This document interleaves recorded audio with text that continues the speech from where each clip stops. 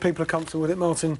To be honest, how do moving on? How do Manchester City supporters feel, Matt, about their season? Because they drew at Chelsea last weekend, but then they drew at home to Hull yesterday. They're out of the FA Cup. They lost at home to Middlesbrough. What's going wrong for Manuel Pellegrini in this Manchester City side? Well, I imagine the supporters are thinking we're going to come second. I would have thought that's looking pretty stark. I think. I mean, I'd put Chelsea first. Chelsea used to sack them if you don't win the league.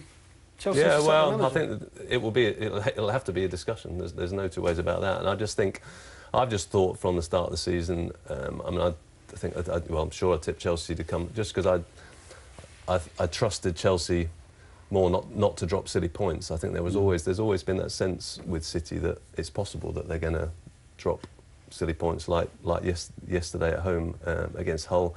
I think it's a few things. I mean, I think the central midfield partnership, Fernandinho, looks...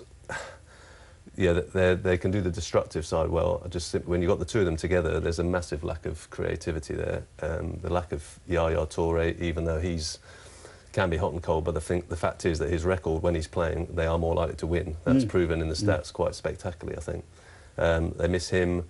I think, you've got a player like Jovetic, who was a big money signing, who's been very peripheral, in and out. There's been quite a lot of big money changes to the squad without absolute sure proof that they are improving the team. That's the trouble.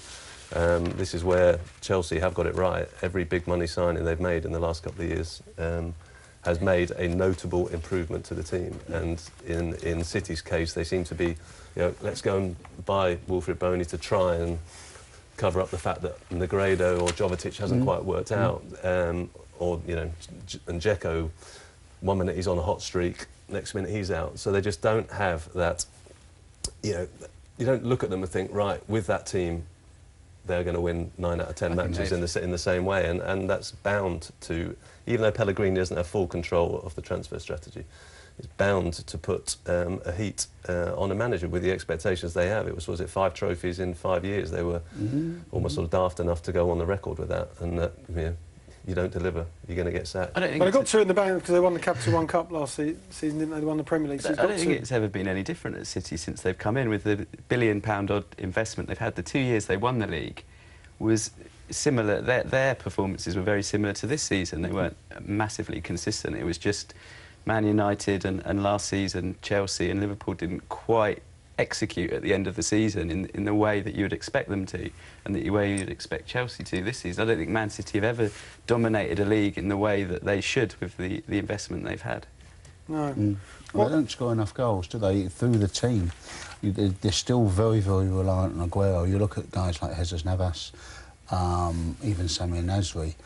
The goal return this season is appalling, really, from a team that's had that much investment in it. They really should be, midfield players should be approaching double figures. I mean, when you consider that, the goals that Frank Lampard has managed to get there, coming off the bench at the age of, what is he now, 98 or something like that, and coming off the bench. And pops up in the right areas. I didn't get off the bench, no. But you look at Navas and you think, well, why aren't you getting into those positions, mate? I mean, it was 15 million, was he, Navas? Maybe a little bit more. You shouldn't have a midfielder that doesn't score goals if you're paying close to 15, 20 million for it. They need to address things like that. They do, yeah. Not a big game for City on Tuesday, of course. Who are they playing? New York City are playing St Mirren at the Etihad campus. Did you know that?